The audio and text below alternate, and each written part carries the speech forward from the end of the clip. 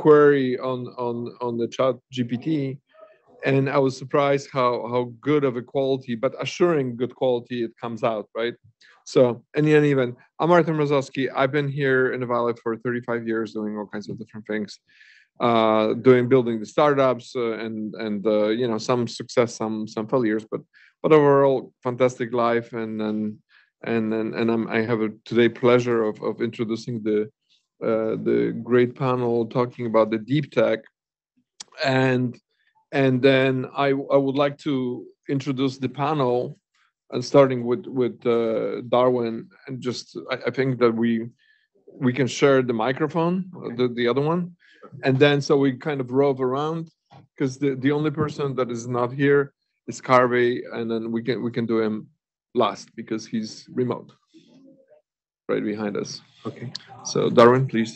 Sure. Hi, everyone. My name is Darwin Ling.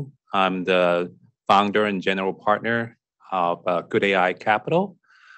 Good AI Capital is a venture fund. We focus on early stage AI companies with particular interest in healthcare, fintech, robotic automation, enterprise software, software as a services, anything that focuses on productivity and improve, kind of like allowing that great improvement. And this is something that we're very, very interested in. So we have a very interesting name. We call ourselves Good AI Capital. We focus on, that stems from basically our mission-driven investment thesis. We want to partner with entrepreneurs who have a deep desire. Basically, we have this kind of mission that's that doing well by doing good. So we partner with all the entrepreneurs and founders who have a deep desire to use technologies, in this case is AI, to tackle some of the most challenging problems faced across different industries. So some of you may ask, so that sounds like a lot about ESG investment. And for those, I'm sure a lot of them are familiar with the term, which stands for environmental sustainability, social responsibility, and corporate governances. So people tend to look at it as a kind of just asset-based, asset class investment. So the way we treat it is we look at it as a set of values. This is something that kind of defines us, and we also kind of characterize the entrepreneurs. They have to believe in a strong mission, strong values, and this is how we run the fund, and this is how we want to invest in entrepreneurs. Thank you very much. So we're moving over to NARDO, MANALOTO. Yeah. Is that properly? MANALOTO. Okay. Yes. So I'm Nardo Manaloto. I'm the managing partner for Qubits Ventures. So Qubits Ventures is a venture fund investing in early stage quantum technology companies.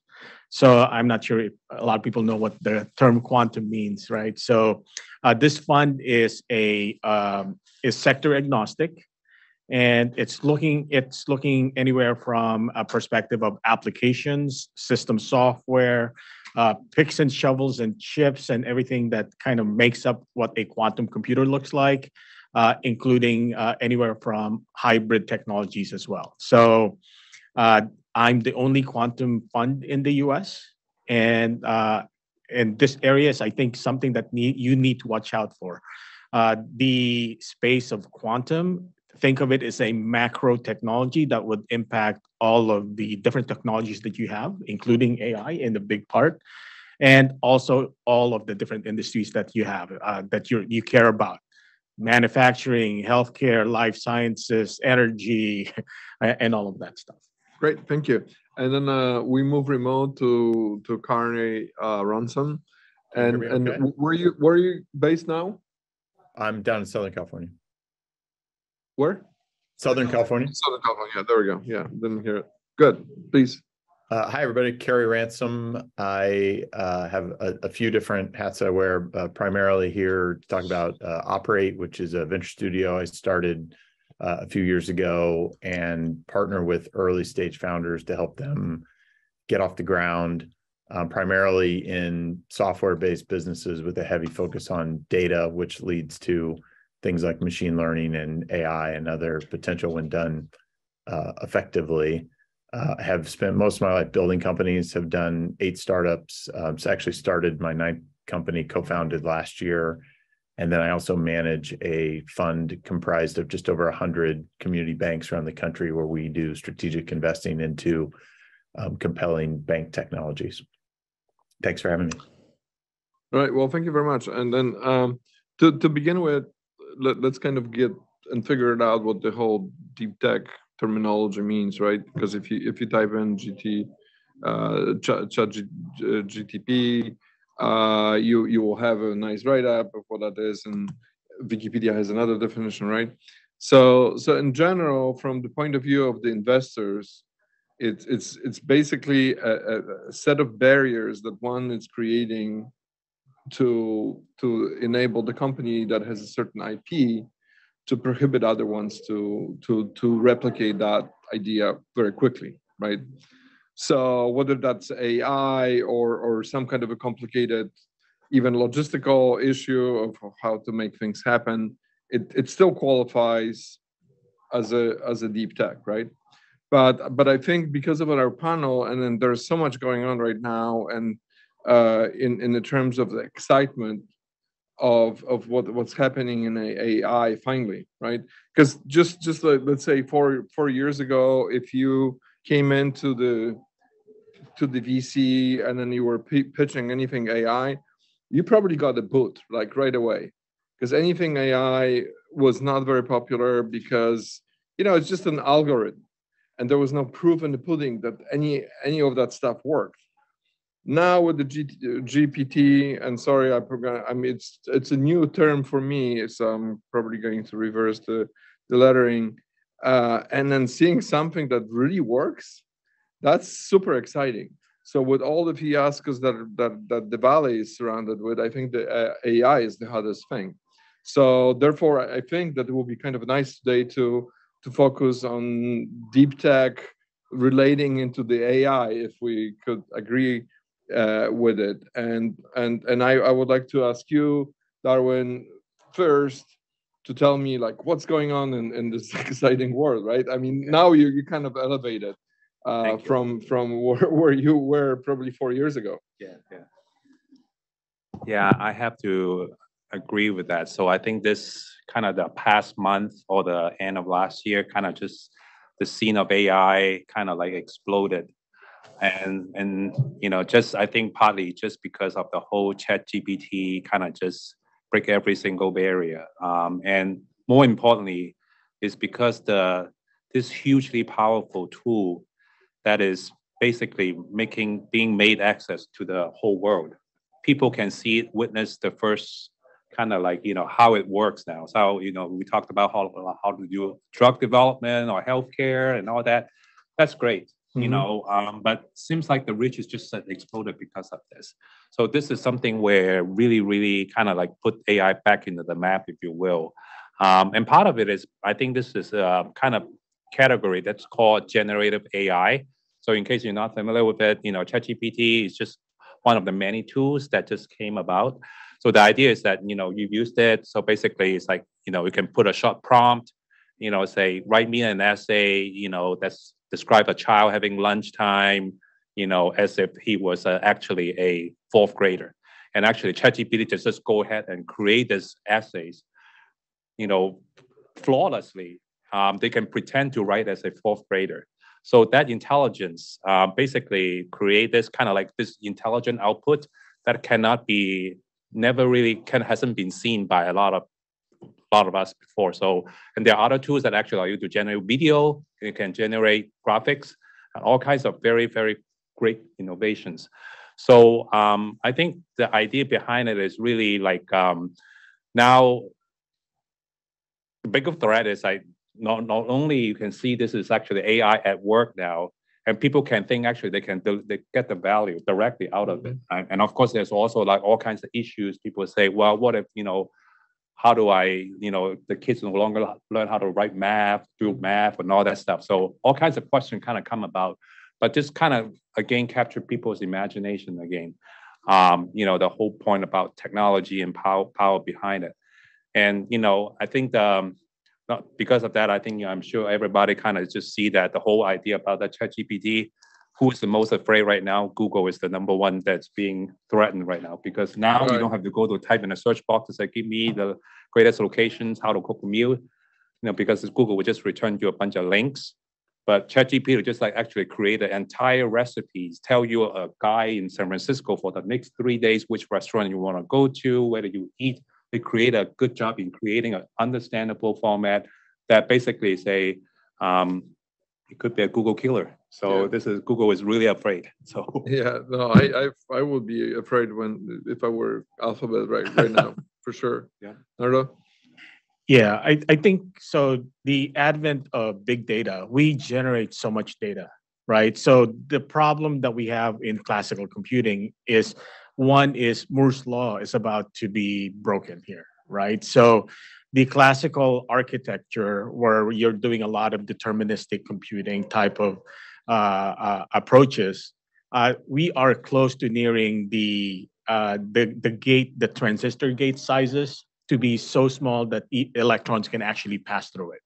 So once you break that, then the problem is, okay, that kind of chip architecture would be the threshold for the kind of like the ceiling for a lot of these AI and big data stuff, right? Mm-hmm. So the other part of it is you need a new kind of computing approach because AI is it's a probabilistic type of a problem, right? So it solves things in probabilities, and classical systems are not really made for that. So quantum systems, the quantum computing technology is made for that just because of quantum properties that you have, right? Yeah. So I think, over time, you're going to see the combination of quantum and AI. If you were impressed with ChatGPT now, give it a few years when quantum intersects that, and I think you'll see a lot of really interesting stuff. Yeah, I just want to ask you because I've seen a lot of companies actually in the Valley trying to get and build, and a lot of Alphabet bets are on the quantum computing. And then that line of actually delivering the goods, it's kind of shifting, right? I mean, it's moving. And how far are we from you think from quantum computing to be a reality, in your opinion? Yeah, I think you have to look at it in stages, right? So the world that we're going to live in is not going to be pure quantum computing because the pure quantum computing is going to be a little bit farther, right? So the world that we're living in now is more what I call the hybrid approach, right? Okay. You have solutions now that are basically using the combination of classical AI and quantum machine learning in conjunction, working together, right? Because quantum machine learning is good for really hard problems. And then classical AI are good for a certain set of problems. So the combination of those two is probably going to be the real world, right? Where things are going to be going forward is you're going to have the CPU, the GPU, the QPU all working together to solve a really big problem in the AI side of things. So from a perspective of quantum being usable, it's usable now. You have D-Wave Annealer has 250 different use cases, doing a lot of optimization and simulation type of problem solving, and that's happening now. And we have production use cases in this space already. So unless you know it, you don't get to see it. So I have a question from the audience. Yep. So talking about quantum crypto, because a lot of people are thinking that their Bitcoin assets will all go to zero when quantum breaks into it. Yeah, there's definitely a lot of stuff happening in what we call trying to create quantum resilience type solution, right?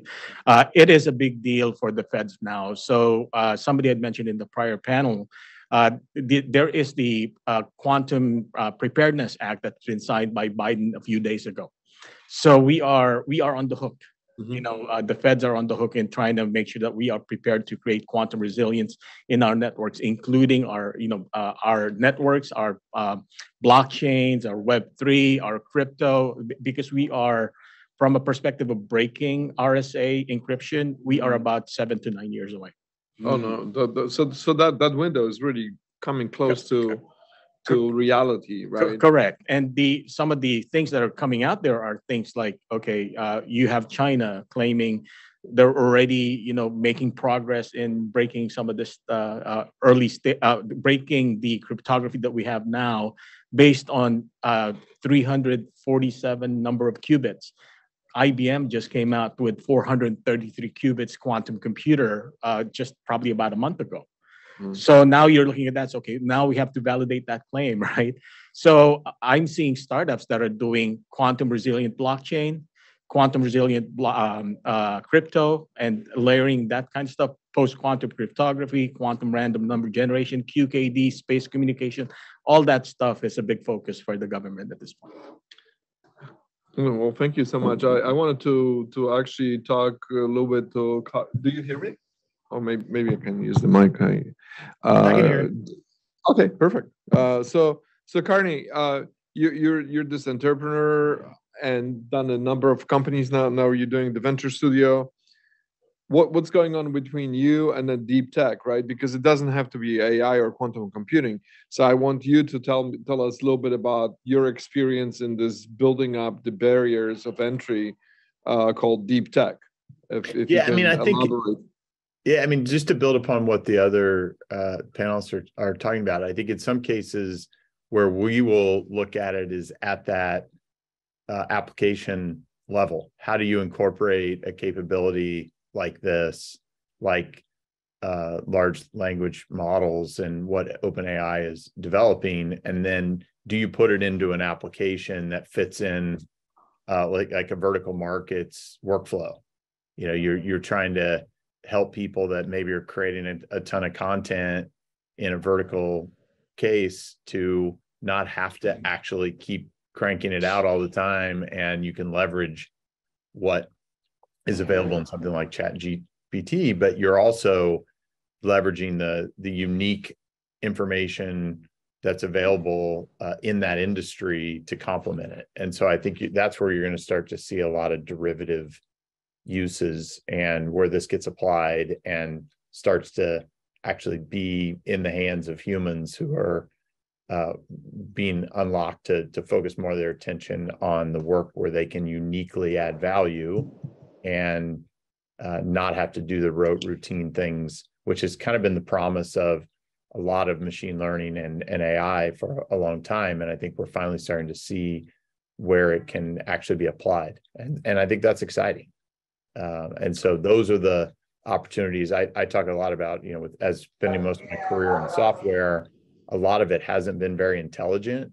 And I think we're now starting to see what an intelligent system can actually do to make life as a business person that much more enjoyable and freed up to focus on the highest value activities. And so I say a lot, we're going to see a lot of software getting replaced over the next decade that might be 20, 30, even in the last 5 to 10 years old, that is going to be replaced by much smarter systems that will be to the benefit of everyone.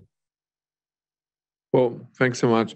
Since we're here during the JP Morgan, like a big healthcare conference, and I think it will be a good subject to talk about a little bit of what's going on in healthcare and the application of the AI that we're getting, the new tools that we're learning. And so I wanted to ask Darwin if there is any significant innovations that you know of in AI and healthcare, you know, that is worth to tell us.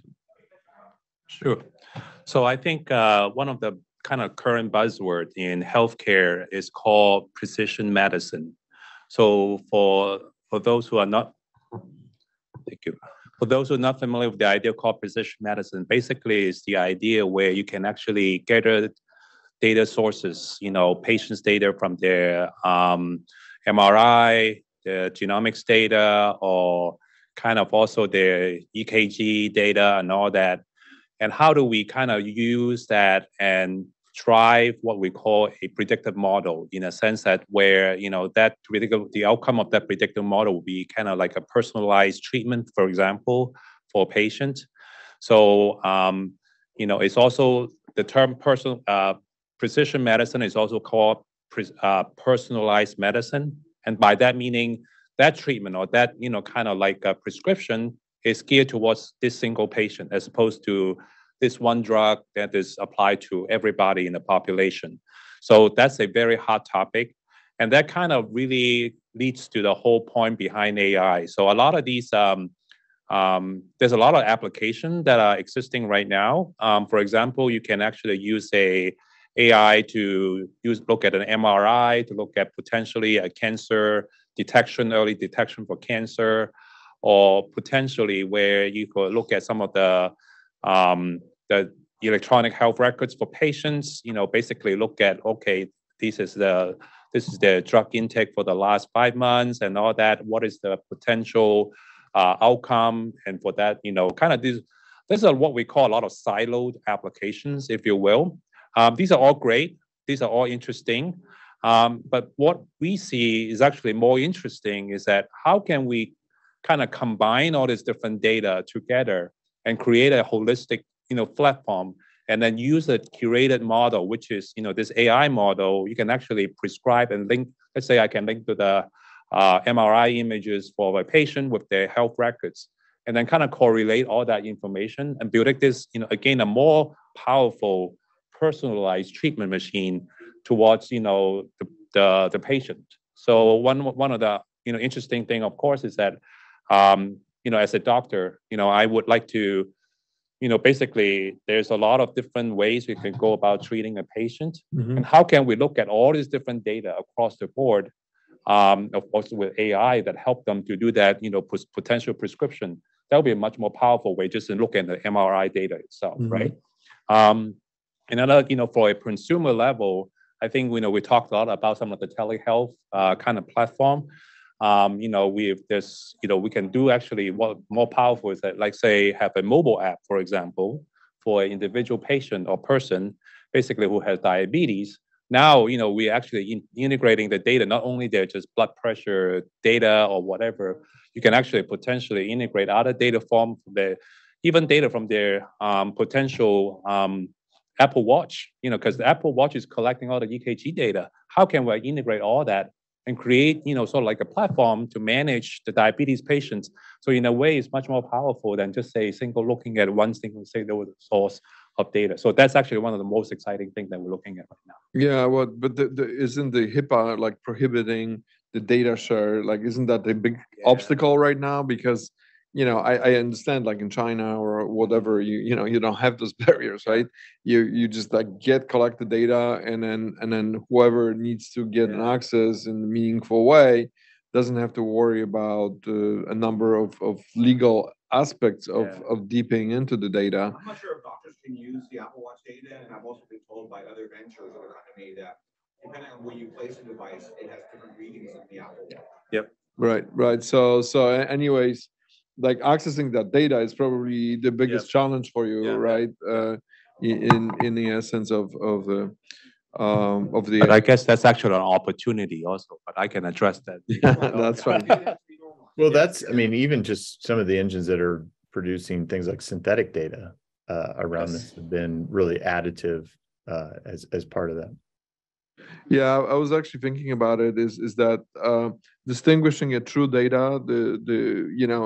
It's like in the quantum computing, you're chasing that little electron somewhere, and then looking at civilizations back into the, let's say, Egyptians that left us a beautiful pyramids, right? We don't know how they build it, and then I'm thinking that if you have some kind of a skewed data point of view on certain things, then you can screw up the entire way of thinking, right? So how do you deal with this in the, let's say, of figuring out, like, both, like, how do you distinguish the good data with the bad data? Nardo?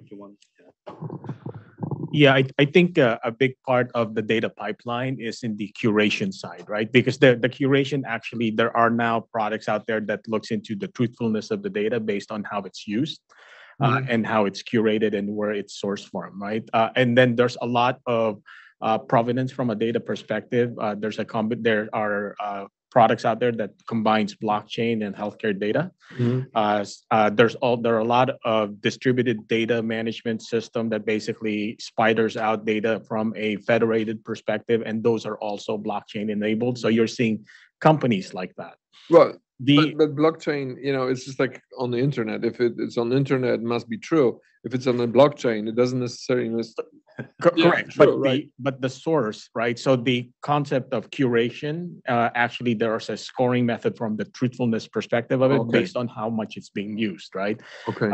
So things like when Marty says, okay, well, Apple data, that's not necessarily useful because it may not be a clinical grade system, and you're trying to do clinical diagnosis, right? So things like that are graded from a curation perspective, based on truthfulness and usability, and there are people that are actually grading those things. Yeah, no, I noticed that a lot of new devices, IoT devices, that are getting into the business of getting into the like little bit of a regular not diagnostics, but just like tell you the blood pressure, this, that, and whatever, that are coming in, the Aura Ring, and none of them really wanted to get into the business of being a medical device, because of that issue is just such a huge liability for them. Yeah, and I think you have to, when you look at so a new class of things that you need to look at is, if there's a lot of interest in wearables and medical devices, but one thing that you need to look at is the next generation of sensors are coming to be quantum enabled. So quantum sensors are a nearer term quantum implementation, right? So quantum sensors are basically looking at quantum effects. One startup I'm looking at right now, they're looking at the EEG. They have a quantum magnetometer that is 1,000 times more sensitive than the existing quantum sensors that we have. So, I mean, if you can track a single neuronal spark that goes across your brain and look at the bottlenecks in your brain synapse, right, then you can diagnose a whole bunch of stuff. But if you look at the amount of generated data for that, nobody knows what that truth is yet, right? So another one would be a quantum sensor looking into particle movement inside of your body, right? So they can actually hone in and say, let's say a drug particle going in your body and see what it's going for, looking at it from an efficacy perspective. We don't know how to translate that yet, right? So things like that. So we have about 10 minutes left. I do have a question.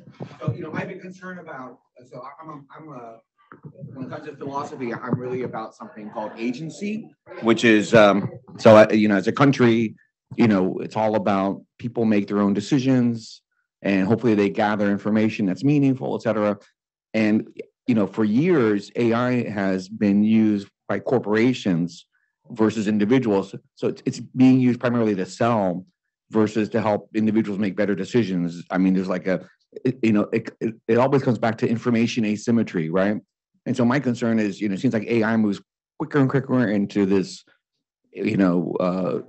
theft of agency, where you've got, I don't know if you ever read Chomsky's book on manufacturing consent, but, AI can make stuff up on the internet and manufacture consent.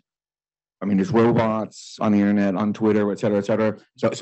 So how do you get it so that AI, I mean, number one, are you guys concerned about that at all? And I mean, you've got deep fake videos, deep fake audio. Are you guys concerned at all about that? And if you are, like, how do you guard against that, for different individuals? And what technology is out there to address it? I can take it, right? Please. So I think this is kind of like, always this dark side of the AI where, one interesting thing is there's this ChatGPT, and actually has an answer to that. It's like, well, one person asked that, why are you so good at making all these predictions? It's like, yeah, because we train a lot of the data and all that. And, and then I said, how can you improve yourself? Then the question, he said that, if you can help me locate John Connor, I'll be happy. So for those who know who John Connor is, it's the Terminator. So you call ChatGPT a pretty smart ass himself, but that is happening right now as we speak. So there's no easy question. I would say a lot of these efforts are already done. So one of the great things that OpenAI is doing behind the ChatGPT, one of the initiatives is not just create this this smart, intelligent chatbot. they actually have this called alignment, called general artificial intelligence.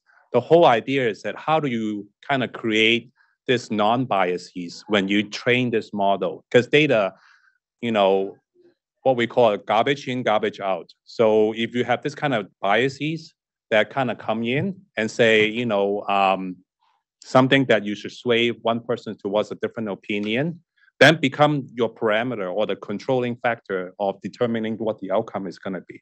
So, so that's the idea where you actually a lot of things that can be done even before you create this AI model. So, of course, there's deepfake and all that things right now. That's already too late. Things can already generate these things. But the idea is that there can also, you can write another AI algorithm or chatbot to detect this is a fake, message. That's also something that you can do also. So basically, it's a countermeasure, if you will, towards those things. So I think there are multiple fronts that we could tackle this problem. Of course, we're very concerned about this. But I think this is actually some of the idea where they create new opportunities that I think, allow us to have more innovations. And I think going back to the ChatGPT, this is exactly what they're starting off with. Now, how far they are with, we don't know because they're still owned by a private company. But I think we're seeing some great initiatives that are coming out from there. Okay. Yeah. So I was just gonna make a quick comment. I mean, I think that I would say, those of us that are up here talking, we tend to be out on the front edge. We tend to be the optimists. There are, in many cases, an other side to this, and I think countermeasure or just understanding what the other side is the first step toward then figuring out how to make sure you can properly balance it, because that is the challenge. We're not, I've been one of those on privacy has been a big topic for a while. Most consumers, as an example, are not really willing to go have a greatly degraded experience, like going to a DuckDuckGo search engine versus Google, because privacy is just not. And so you have to figure out how to protect people's information, which leads to a new way to think about how do you authenticate that somebody is truly who they say they are. But the information's not going to, that's out there is not going to go back in the bottle, as I often say. We just have to think creatively and in new ways about how do we help protect people in this new reality where you can do deep fakes and other things. So it is a challenge for sure. It will lead to new ways to do authentication and validation, probably some things like data sovereignty and ownership, and a lot of those questions that are being wrestled with right now. All those are innovation opportunities, I guess, is the optimistic way that I tend to look at it. Yeah, let me add on to that. So I've been in the healthcare space for 25 plus years. So my area of competency is AI programming. I've created 6 AI products in the past, 3 virtual avatars. So I know this space really well. So one area is in healthcare, physicians and clinicians want to do more shared decision making. So they look at AI as more of an assistant and a companion, right? So from a psychological perspective and a comfort level perspective, that's how they look at it. The other tools that are in this space are called AI explainability tools. So AI explainability tools pretty much logs, what's going on with your algorithm and saying, okay, how did it make its decision, right? And it explains, it removes the black box concept on the AI side. So it shows on the log, say, hey, if you ask the question, how did the AI come about making that particular recommendation? So that's called AI explainability tools. And then the other set of tools are called what I call algorithmic governance tools. So you have self-learning AI algorithms out there as well. And these self-learning tools, if you don't monitor them and actually see how they're learning, you actually don't know what's going on. So there are now tools that are on the governance side to look at how algorithms actually learn and log those learnings and see whether there are new patterns coming out that the AI is self-learning from, as opposed to it being taught, right? So ChatGPT is a self-learning system because it has a feedback mechanism. I can guarantee you there's probably a governance tool component in there that actually tracks all that. Great. There's a question. Oh, hold on. I mean, pass the microphone so you get it. Everybody can hear you globally. Thank you. Thank you, Arthur. In terms of AI, what are your thoughts on regulatory pushback in the short term, intermediate term, and long term? And I guess we could add quantum computing to that as well. So I'll take this. So I think we actually kind of alluded that early on. The first kind of like question or challenge is like, what about the data privacy, particularly from a healthcare perspective? You know, this is not just some general internet data you can kind of scrape from the whole internet. This is like personal data from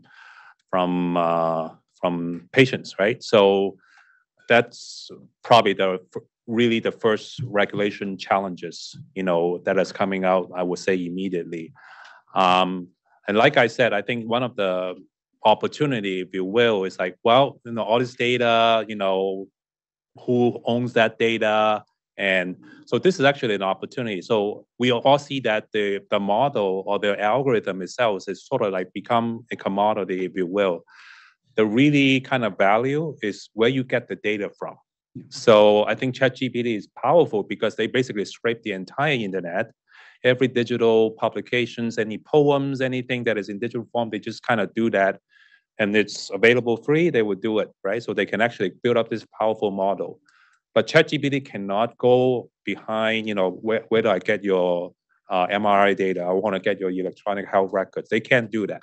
But who owns those records? Potentially is the hospitals, you know, because they would actually have that data. And if they can actually, it's a great, you know, because of the regulation challenge potential. So now in that case, what if I can actually, you know, I can license ChatGPT's technology and then build that technology on the data model that, you know, that owned by the appropriate, you know, owners, you know, let's say the hospitals or clinics and all that, or maybe they can get consent from the individual patients because, you know, well, I go to see this doctor asks me, can I use your data? And I say, yes, I can. Then, you know, that becomes sort of like a great opportunity. And it's actually a good opportunity for ChatGPT. So it's more like a license opportunity.